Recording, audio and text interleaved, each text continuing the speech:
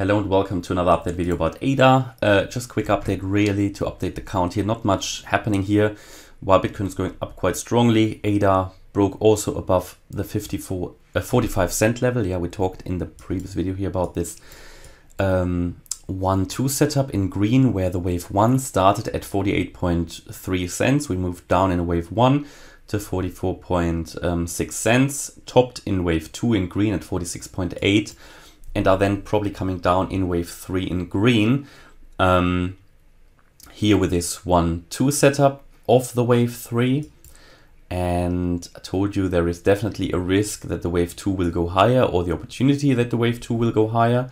A breakout above 45 cents would confirm that. And then I gave you key support levels for that, or resistance levels for that. We talked about certain levels. We talked about the 61.8% level at 45.7, at the 78.6, at 46.2. It did reach the 78.6. And I told you if we do that while staying below this key level, yeah, in the previous video yesterday, my last video, I outlined this 78.6% FIB level as key level, as very decisive and yeah, very important level, where if we get above that level, then this 1-2 setup will get unreliable.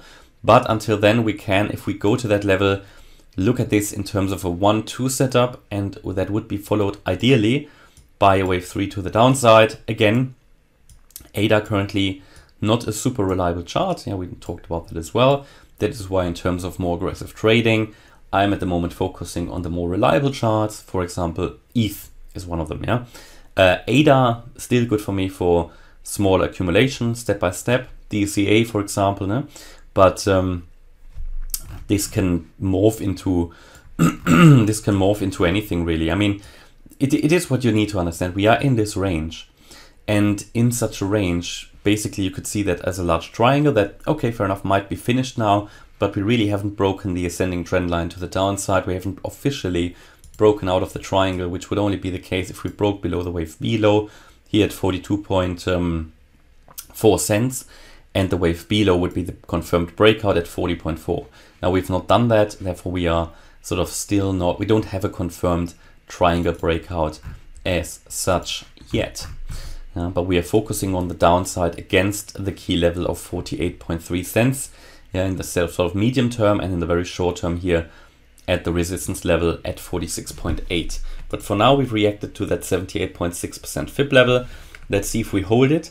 This could for sure morph into something like a so-called cup and handle, which in the end would be fine.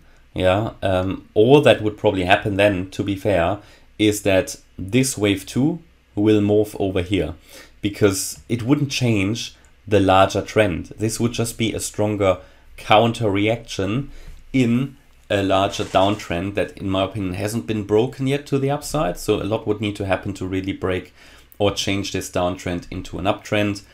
As I said yesterday, of course, you know, we have pulled back to important support. There is at any moment, this was key support here, the ascending trend line, basically nearly touched that yesterday. You know, fair enough, you can trade these triangles, you can trade these ranges, but trading a triangle is extremely difficult. And why go with something extremely difficult if there are sort of, let's say, easier options out there? But yeah, fair enough. Of course, you know that there can be a positive reaction to such a support level here at any time, which we also saw. And this can always be, you know, as long as we stay below that 48.3 cent level, this could still be a 1-2 setup in green. Yeah. But for now, I'm going with this 1-2, 1-2. And this is valid until we break above 46.8. Ideally, we already reverse now, and the reason for that is we've reached the 78.6% FIB level. So I'll keep an eye on that for you, but nothing has changed in the higher level trend.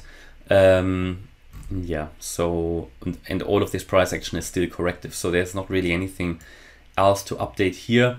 Confirmed breakout to the downside, you know, important support if we come down once more here in the wave 3, for example. Important support is still sort of this region around the ascending trend line, around 43.5 cents. Okay, and if we say, okay, wave 2 is over, which obviously I don't have any, let's say, signal or confirmation for, But let's say if wave 2 is over here in white, then the target for the wave 3 would be now the 41.5 cent level. Just need to have that on the radar, yeah. But I think there will be a lot of support around that 43.2, 43.3 cent level. And yeah, and then we should come down to that 41.5 cent level. It's the 1.618 extension, which is the wave 3 target.